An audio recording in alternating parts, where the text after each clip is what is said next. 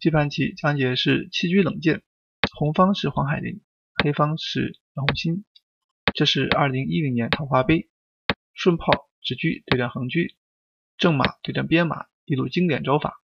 局面至此对方准备点车过来吃马，那么红方选择是拆炮，也是求稳。对方选择一个平炮，这儿准备出车，那红方先把车拿出来，如果你要出，他就封锁你。这儿的话，黑方先进卒，这步棋就是要威胁七路马，红方自然是飞象去守。黑方呢也是出来看这儿还是诱你过去，他可以捉你那这样的话，这个棋难免被利用。红方稳一点就上马，将来可以呢吃卒踩炮，这样的话只要对到中炮，将来多兵有利。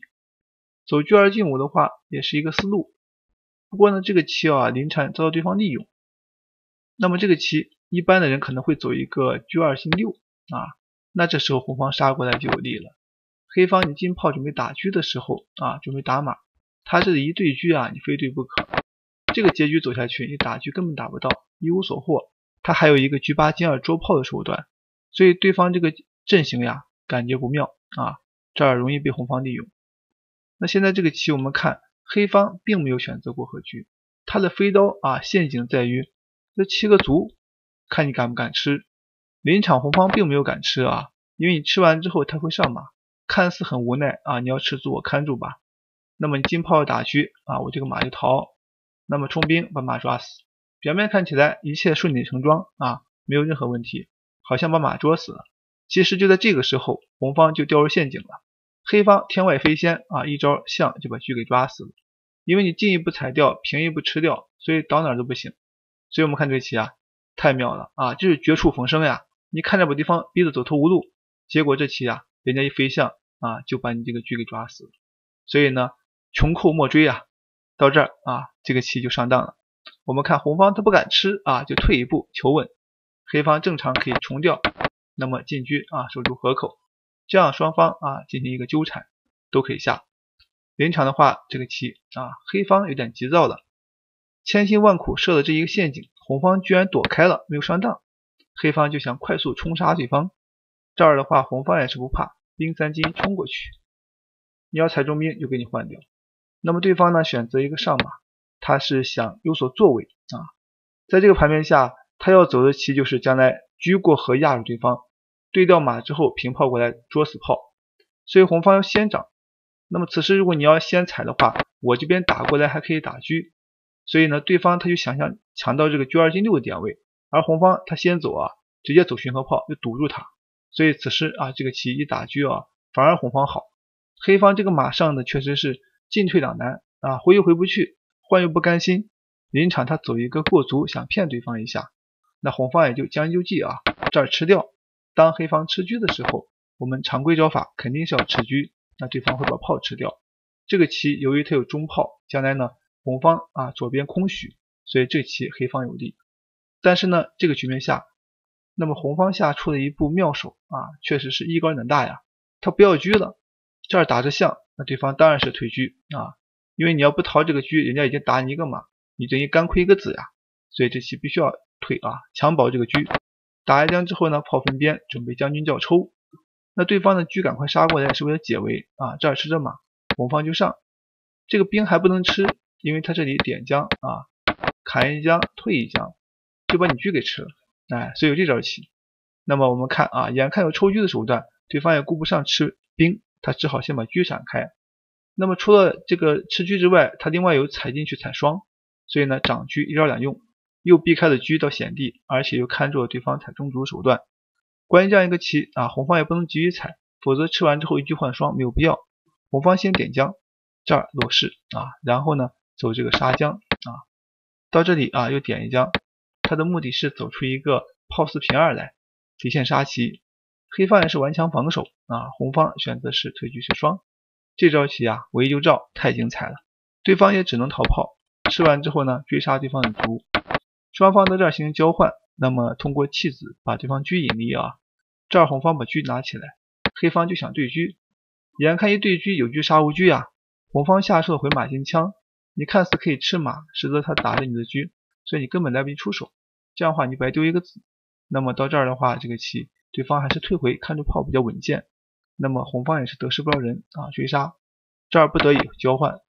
换掉这个棋之后呀，我们看啊，现在黑方卒5进1，找机会想对车，那么红方先补士啊，不给他对车的机会，黑方就进卒准备吃炮，逼迫红方表态。红方一长车看住卒啊，你要是吃的话我就打回来了，所以这样的话这个棋对方也是损失惨重。临场他不肯啊，就先平车用马来看住卒，红方顺势一将把对方士先破掉。这个棋啊，对方呢他没有失象，痛苦呀。到这儿你一吃啊，他一甩，你再吃他交给象，因为红方占优，没有必要去纠缠他。黑方这时候又想对一步，红方这时候把车又拿过来。那这儿的话，黑方一看也不能消极防守，就点进来准备吃马，然后卧槽偷袭，这里就退一将啊，对方这个棋正常可以下。临场又担心这个车受困，所以就上来。那么这一上的话，老将位置太高，反而不利啊。本来下去还能坚守啊，这样的话这个棋红方就甩炮，那么随时一进炮就会有重炮的手段，所以逼得黑方不得不去跟炮。你一跟炮之后，他选择一个炮2退1，先把车赶走，攻不忘守，不让你这里压马，对方也只好退回啊，这边呢跟你对着车，这边吃着炮。那红方再来一将啊，不给你换，这样的话这个棋炮1平3，你又不能长桌子，所以呢黑方很无奈，车4进2，防止点将吃车的手段啊，这个马还不敢动。那现在这个棋长起来之后，找机会要去对车了。那现在这个棋点将，到这儿对方不敢上啊，只有下。接下来这棋呢选择退车回来，就是不给你对。对方的车4平7啊，双车准备呢吃对方的炮，这儿红方就甩开，看似好像暂时没有手段入局，但是呢这个棋他已经不好下了。对方顽强点住炮，这儿退一步啊，准备往左边去调。那么你上老将挡住不肯啊，他再退一步，那这时候你不能再上呀，老将太高了，所以调车过来。此时这个炮还是甩过去了，那对方一捉啊，这儿退回到底线，攻守兼备。对方准备呢平车吃马，这个马位置比较尴尬，所以先保住。对方点住炮，仍然是要车4平3捉马，接下来这棋就甩开。那么这个棋对方看似好像可以吃马，实则呢红方有一招平车又看马又吃对方的马，所以这个棋你还不敢上你要上的话，他将来强行吃掉，这儿会形成一个3英战吕布那对方也是不利，所以这个棋没有失象，单车守不住。对方选择先回马，那这儿的话这个棋红方先把炮平过来，守住接下来就上马了。那对方这个棋也挡不住只能退车防守，这里就往上冲。那现在这个棋退回吃兵，那这里就知识打车给你吃。对方这个棋呢看似好像能吃个兵，但其实呢红方有一招马6进8，将来马8进7或者马8进6打进有炮，所以这两步棋走到一招，黑方就不好下了。所以临场的话他就直接车4平3，就没敢去吃这个兵，意思就是你要上马我就勒死你把你挤在这个边角去。所以呢到这儿红方也不敢轻举妄动，他选择招法是我先点一将，看你怎么走那对方就下去了。这儿的话退回开始呢吃卒，这个棋炮看着马，对方也是攻不动。那么你要是吃兵他就上马，你不吃兵他现在就要吃你卒。对方这棋也是尴尬，看着上马守不住呀，吃兵不敢，所以呢退回就强行去保。